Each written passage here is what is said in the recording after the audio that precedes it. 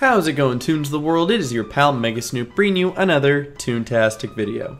And in today's video, I wanted to get back to my roots and bring you a good old-fashioned gag analysis. Now, I used to do some of these back before I started making random videos that nobody liked watching, but I figured it's about time I get back and completed the rest of the gags. There are a couple I haven't done yet, this being one of them. I figured, hey, that was as good a time as any, right? So today I wanted to talk about drop gags. And I do have an understanding that most people in the game do not choose this gag. A dropless toon is the most popular toon you can come across in the game. But for those of you who do have drop, hopefully this video can give you some pointers on how to utilize the gag track to its most potential. First thing you need to know is how to get drop. Drop can be selected as one of the two gags to train for in Donald's Dock. If you do not choose it in Donald's Dock between drop and lure, you have the opportunity to choose it again in the Berg between the other one gag track you had not chosen yet. Now, the specialty of drop is the fact that it has high damage. It is one of the most powerful gag tracks out there next to trap.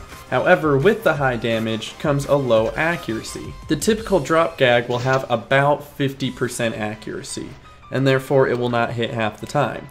It does a lot of damage, however it's not the most reliable gag to go on if you need to do something important this turn. Another thing to note about drop is that it will be the last gag used, which can be a good thing and a bad thing.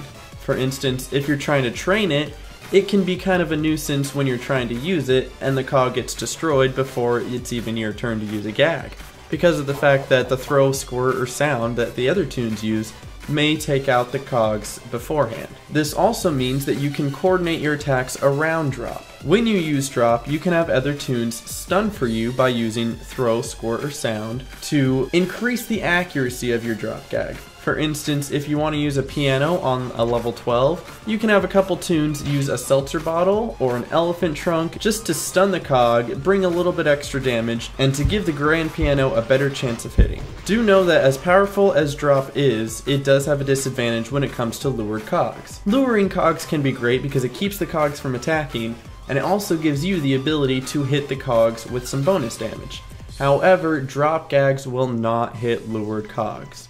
So if cog is lured and you use drop, it will 100% miss. This can be kind of annoying because there are people out there who will go out of their way to use lure when you're using drop because they think it's funny. Which is unfortunate that these kind of people exist, but as long as you're with a group of toons that you can trust, everything will be alright. A fun fact about drop is that the first 5 gags in the gag track will have a constant damage amount. Unlike other gags that you first get at a lower amount, and the more you train it, the more power it does until it hits its maximum point. Drop gags will already be at their maximum point through levels 1 through 5. It's only the grand piano that starts at a lower amount, and you must train it in order for it to do its maximum. And one last thing I wanted to go over is the fact that organic drop might not be the most useful thing. It can be nice to have because of the fact that you will get a new Toontanic for you to use every single day that you can pick off your tree, and the fact that the grand piano will need at least an awooga in combination to take out a level 12.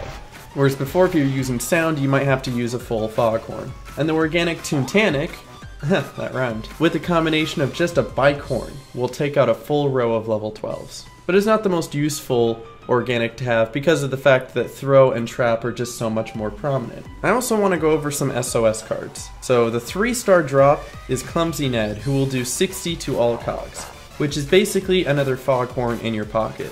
Franz Neckvein, the 4-star drop, does 100 to all cogs, which is a really fair amount, and can be really handy when taking out higher levels. And then arguably the best SOS in the game, Barnacle Bessie, doing 170 damage to all cogs. This is a powerhouse and considered either one of the best, or if not the best SOS in the whole game. And then there's Shelly Seaweed, the restock drop, which really only helps if you're training drop, and really in no other instance ever. Now that I've got all the information out of the way, let's just go through all the gags individually. The level 1 drop is the Flower Pot.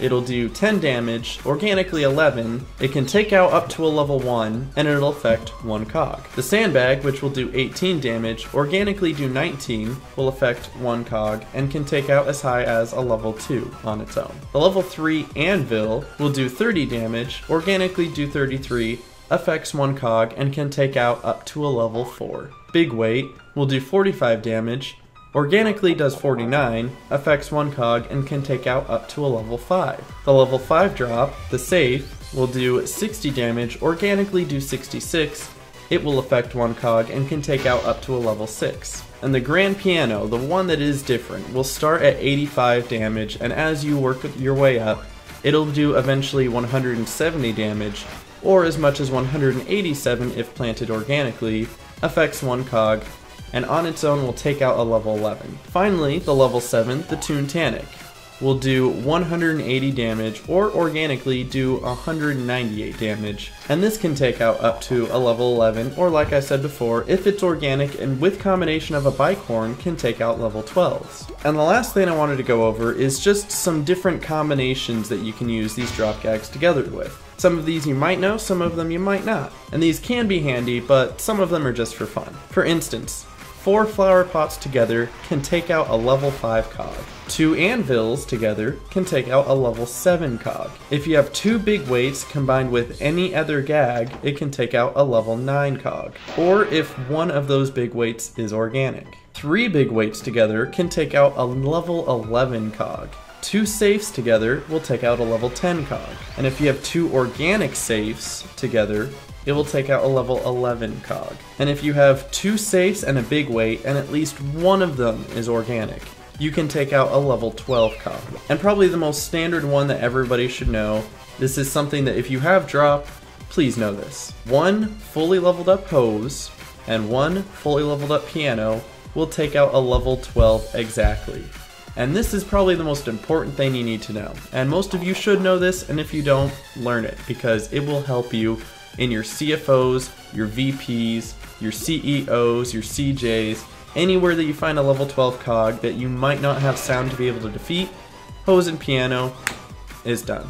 That's all the info I have for drop. If there's anything I missed or anything you guys want to add, please do leave a comment in the comment section down below. I really do appreciate everybody watching today. My name is Mega Snoop, and I will see you guys next time. Hope y'all enjoyed, and if you did, be sure to smash that like button. It helps me know that my work is appreciated. Leave a comment and subscribe if you're new. You can check out my live stream at twitch.tv/Megasnoop. Follow me on Twitter at MegasnoopTTR, and I hope y'all have a toontastic day.